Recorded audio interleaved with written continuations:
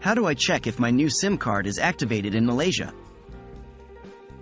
In this video, we'll go through the steps to check if your new SIM card is activated in Malaysia.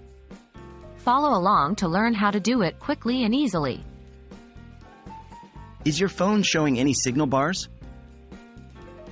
First, check your phone screen for signal bars. If you see signal bars, it's an indication that your SIM card is activated and connected to a network.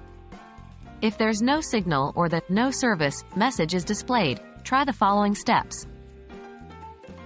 Have you restarted your phone? Make sure to restart your phone after inserting the new SIM card.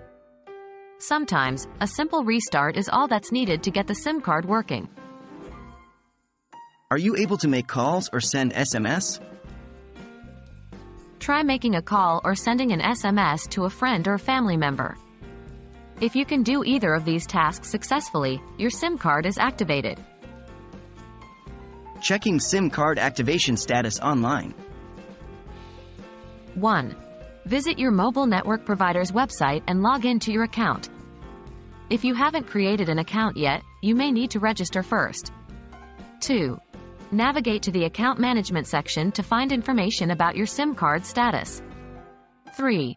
Look for details like SIM card activation status or service status to check if your SIM card is active or not. Contacting customer support.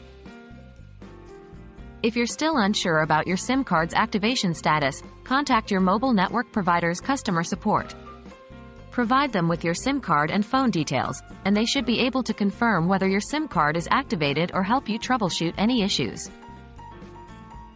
In summary, checking if your new SIM card is activated in Malaysia can be done by looking for signal bars on your phone, trying to make calls or send SMS, checking your account online, or contacting customer support.